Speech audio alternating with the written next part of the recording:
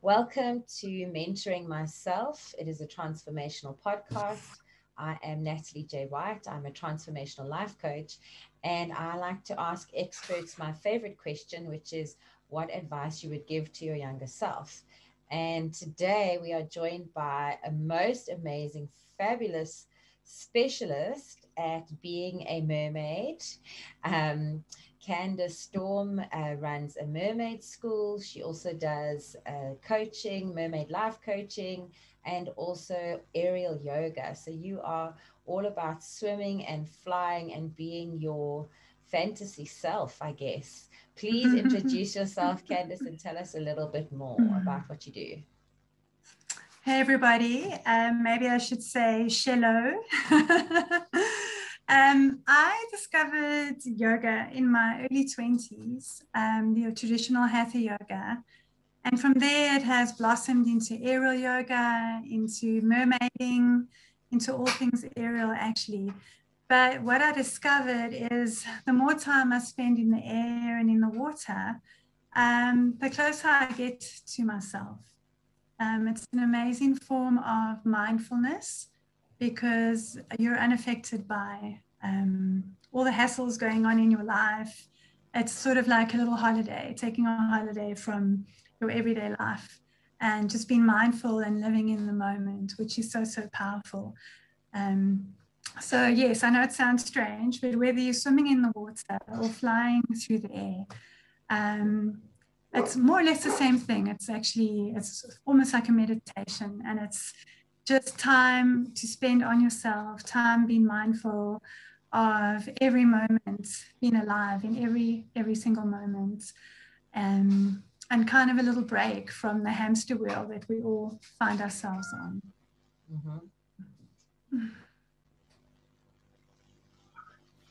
So, I mean, for most people, that's absolutely fascinating. The idea that you can actually turn your love for sort of swimming and water and mermaids and fantasy and stuff into something.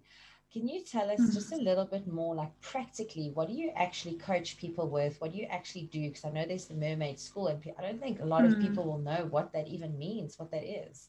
Love to know, like practically, what do you actually do? It's I know I've been to some of your aerial yoga. That's a little bit easier to understand, but love to know about, a bit more about the mermaiding. Okay, so the mermaiding is something that's getting more and more popular worldwide, and something that I've been doing for 3 or 4 years, and I'm just finding the more I do it, the more I want to do it.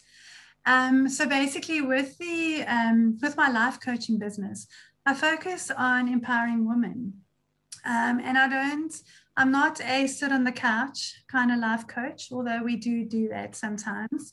But what I like to do is offer transformational retreats where we take yoga, aerial yoga, mermaid tails, and we go down to the beach or we go into the mountains and we spend time exploring areas of ourselves that we neglect, a little bit of fantasy, doing things that make us feel beautiful, doing things that encourage us to be a sisterhood, things that encourage us to fix one another's crowns. I brought my little crown. There you go. So I think what's really important as women is to build a community of other strong women and to build one another up, to fix each other's crowns, and to empower ourselves to actually fix our own crowns too. Rather than waiting on affirmation from your boss or affirmation from your husband or your lover. I think that is what's so powerful about learning to pole dance, is learning to make yourself feel beautiful, or learning to swim in a mermaid tail. It feels like you're swimming in evening wear. When do we ever get to wear evening wear anymore? So it makes you feel beautiful, it makes you flow, it makes you feel glamorous. I think what I'm trying to say is that it connects you to that inner goddess, the one that we've been squashing down, the one we've been suppressing. Don't be too big. Don't take up too much attention. Keep yourself small. Don't go after what you want. Know your place. It's breaking free of that mold and saying, actually, I am a queen. I'm a mermaid, I'm whatever I want to be, and actually having that faith to develop your dreams and develop yourself and develop your confidence, and to grow rather than living in a box that society has built for you. I love that. I Mm. hear sort of the words that are often spoken to children is, Mm. stop daydreaming, stop. Well, where Mm. else will my good ideas come from? you know, Exactly. And that's I where they think, come from when I'm daydreaming. the dreamers, exactly. The world needs dreamers, and it needs people to let themselves grow. Because as women, we are always told to keep ourselves small. Don't wear that dress. Don't wear those heels. Don't look too gorgeous. Absolutely. I mean, I grew up as a very shy child, and my parents were quite strict. So whenever I did try and do anything glamorous, I sort of get that look, what are you trying to do? It's not important. And it is important. And my own daughters are 18 and 20. And I encourage them, throw rose petals in your bath, light a candle, play some music, put on a face mask. Look after yourselves, because nobody else is going to look after you at the end of the day. You need to look after yourself. You need to pamper yourself. Why wait for some guy to buy you flowers? We all need to invest in ourselves and to love ourselves a little bit harder. And then people will respond to that. Yes, and I Yeah. love that. I love that. That totally Mm. connects with one of the things that like I like to focus on, which is it's, people want to call it self-love, and there's a lot of people that struggle with our sort of new age terms. I want to call them, the new age narrative, like self-love and me time and all of that. But quite Mm. simply is, you're a custodian of your body, just as you would be, Absolutely. your car. It needs to go for a service, you need to give it a wash, you need to clean the junk bits out. Your house, you need to keep, do the upkeep and so on. You need to Mm. clean the floor, otherwise it doesn't work properly, it doesn't function properly. So I Mm. do agree with the self-love and all the nice cushy narratives as well. But I also Mm. like to make it a bit more practical for people and going, if you don't look after this magical, powerful machine that you have, it's not going to Mm. work optimally, and I Mm. feel like the connecting, you're talking about that connecting to the inner goddess, the inner self. I mean, Mm. what else have we come here to do but express what this little creature is, in its full Yeah, capacity? So I totally absolutely. relate.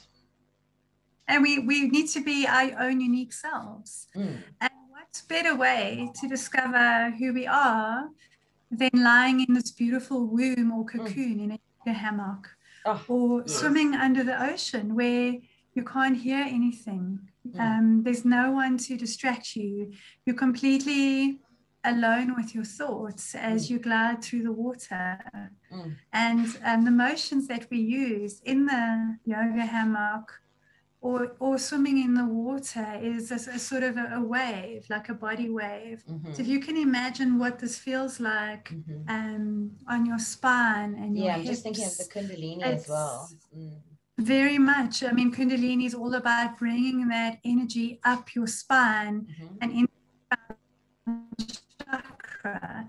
And the kind of motion that we use when we're swimming with a monofin in the mm-hmm. water, our feet fit in a single flipper and there's no kicking. So you're moving your core, you're moving your body in a Wow. snake-like kind of motion. And it's the most energizing and yet the most calm feeling. It really does feel like you are meditating under the ocean, under the Mm. water, and Oh, I anyone can't can do wait it. till I can get a chance to do that, till opportunity comes for me to do it. I know you have got something up, you can tell us about it later. I wanted to move on to our pertinent question of the show, Mm. which is, what advice would you give your younger self? I think the advice that I would give my younger self is fake it till you make it. And what I mean by that is coming from a background where I was a very shy youngster, I got to the point in my life where I decided to reinvent myself. And how I decided to do that was actually basically just to project confidence that I didn't have. And I found the more that I projected that self-confidence, the more people would respond to me differently. Because at the end of the day, what you put out there is what you are going to attract. So if you feel shy or not confident, it doesn't matter. You can still go ahead and do exactly what you want to do. You can still go ahead and chase after those dreams, even if you have people telling you that you're not capable, or that you're impractical, or even if you're telling yourself that you're not capable or that it's never going to happen.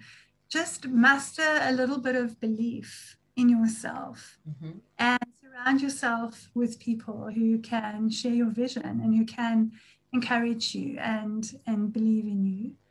And then things will start to unfold. I think if I'd known that sooner, I mean, that's something I discovered maybe in high school, and it took me another 10 years to perfect it. And that's fine, because we are not perfect beings. We are put here to find ourselves, and even more so to create ourselves and who we want to be, because it's important that we change. Discovering ourselves is not enough. From there, we then have to work with ourselves and create versions of ourselves that make us happier and that can give something back to our communities at the end of the day. It can't just be about us. Yes. And I think you're an absolutely perfect example of that I would use. Often with the coaching, I'll be working with somebody, for example, they love drawing, but they're just like, how do I monetize this? How do I, it's such a fantasy. They've got like a normal day job kind of thing. They're like, I'll never make a job out of this. And then, you're an absolutely perfect example. Well, actually, I know someone who runs a mermaid school. And they're like, what? Yeah. Why? How was there? There are people who, if 10 people love mermaids, there'll be thousands of people that love mermaids, and it's absolutely. And I think also the advice often we're giving is you need to find a niche.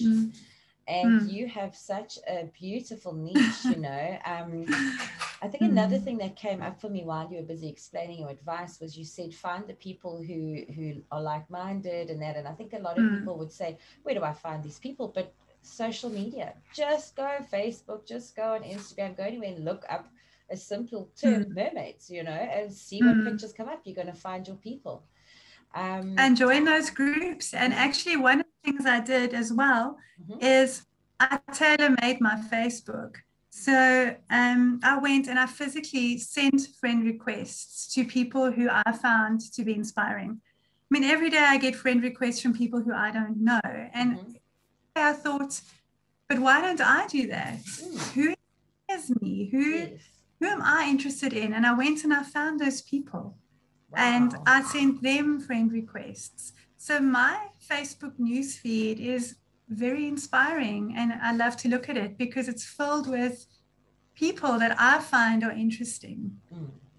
So, you can be proactive, as they say, you need to be mindful of what you put into your body. And it's not just your food that you eat, it's the people in your life, the influences that you allow into your space, the environments that you spend your time in. You need to be mindful of all of these things and make sure that they are nourishing for you. Yes.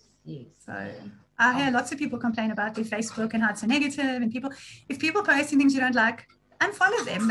You don't have to unfriend them. Just unfollow them and tailor make your newsfeed to what you want to see. Yes. I love that. That's also some great advice. So, let's say if the listeners, if the viewers, if you'd like to just leave them with sort of a takeaway in terms of your message, what's your message that you're sort of sending out there? I'd love to know that. I think my message would be that you can do whatever you set your mind to. You need a plan. You need to know what it is that you want to do. And then you start following simple steps every day, simple, small steps to take you in the right direction. You need to know what it is that makes your heart happy. And then from there, you can every day just move a little bit closer to that. So my current dream is to go and swim in the ocean with my mermaid tail.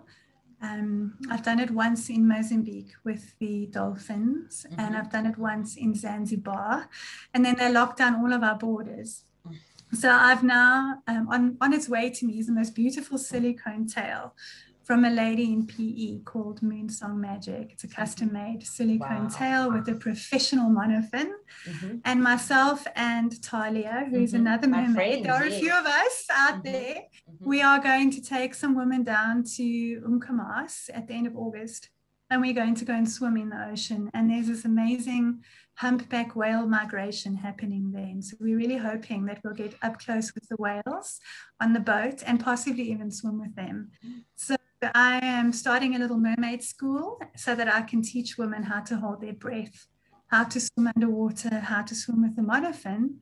And then we are all going to go down to the South Coast in the middle of winter to go and swim with the whales in Umkomaas. And it's just been a step-by-step journey to make the dream come true. And I'm hoping to take as many men and women with me as I can, because at the end of the day, it's about building the right tribe of people around you so that you can reach those goals and you can encourage. Oh, I love that so much, because I also like your training. You know, it's not just about the life coaching, the sort of mental or emotional parts. It's also to do with the physical, because that core work and the breathing is actually vital sort of skills and abilities that really do improve your life, improve your well-being, you know, and your vitality. So, yeah, it's the most amazing fit with yoga, actually, because it's teaching the same thing. Just one is on land and one is in the water and one is in the air if you're doing aerial yoga.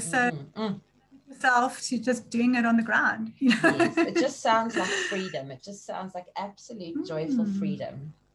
Yes. Ultimate freedom, absolutely. And just really connecting with nature and with yourself. Yes. Oh, beautiful. I love it. I love it. So can you leave us with some details so that those interested can get in touch with you, and any aspiring mermaids or mermen? Don't know if there's a different name for men or women or whatever, but maybe Aquaman, who knows, you know. Aquaman, yeah, want to come. I actually watched the movie recently, and I really was in love with the story of Atlantis and Lemuria and Mount Shasta and all of that. But to then watch this movie, which was, of course, it was a popcorn flick, but Jason Momoa's main role, so he's gonna say no to watching that. But that movie. Oh, absolutely. Yeah. I mean, hello, Jason. We're here in Benoni. Yes. Please come and find us. Yes, and please, we'd like to invite you to a swimming in the sea in Umkomaas. Yes, please. I'll definitely manifest that right now.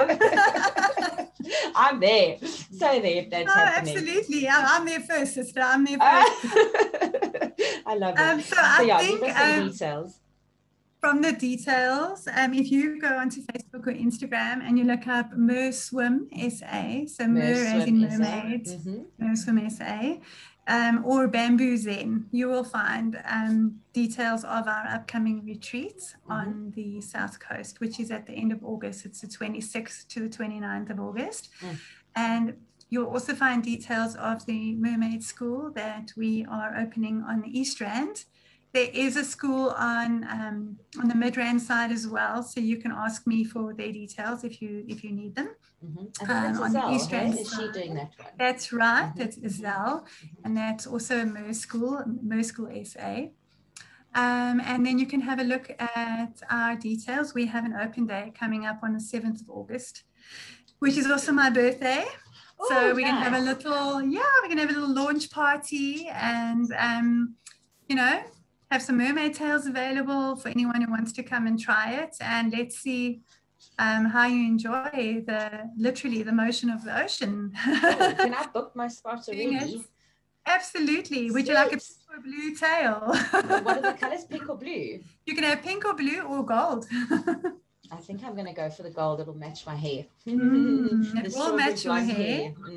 I'd like that. Gold evening wear for you booked. That's divine. So today is at our Merce Swim SA in Benoni. Okay.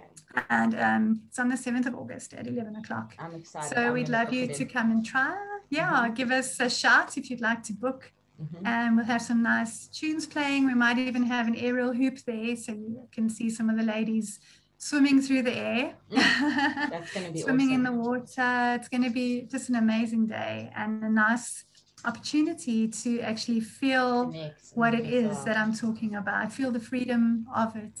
Yes. And the calmness and the meditative aspects of it. Yes. Oh man, I'm so looking forward to that. Lucky me. I didn't know you were having Thank you very much. That's super exciting. So Candice, thank you so much for coming on this. I just enjoyed it so much, and I'm looking forward to that 7th of August open day. And yes, anyone who wants to get in touch with Candice, who wants to explore that part of themselves, I highly recommend it. I have done aerial yoga with you, just a brief session, and I absolutely loved it. Of course, I teach yoga as well, but mine's quite different. But I just loved it. So thank you so much for coming on the show. And anybody get in touch with Candice if you're keen. That'll be lovely, guys. And you can rest assured it is a heated pool. Okay, good. And we hope to see you soon. Thank you so much for having me, Natalie. Oh, it's a pleasure. Bye. Bye now.